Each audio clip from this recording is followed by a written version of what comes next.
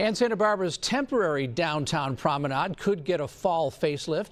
News Channel 3's Ryan Fish joins us live from State Street tonight. And Ryan, the plan is to make the promenade safer and more attractive. And CJ, opening up the street here to pedestrians and bicycles has been a big hit. We don't know if this change will be permanent yet, but today City Council voted to approve some big promenade improvements.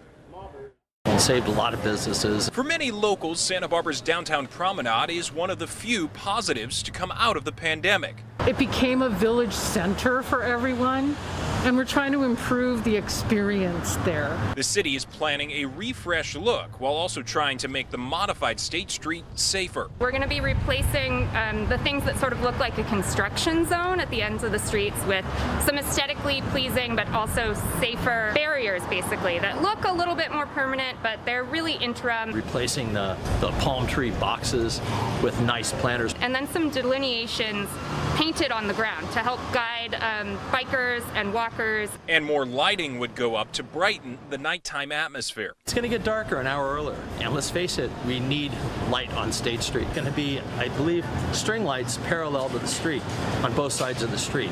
And that's just going to be huge because it's going to light up this stretch. The cost is $250,000. I think it's worth it.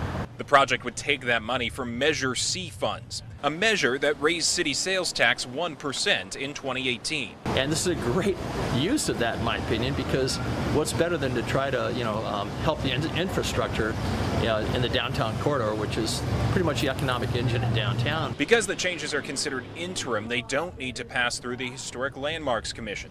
City Council does plan to discuss the long-term future of State Street in December. And in addition to these changes here, the Santa Barbara Downtown Organization is planning on adding a local artisans market here downtown starting next month to keep people coming back to the State Street corridor and to hopefully keep more businesses afloat. Reporting live in downtown Santa Barbara, I'm Ryan Fish, News Channel 3.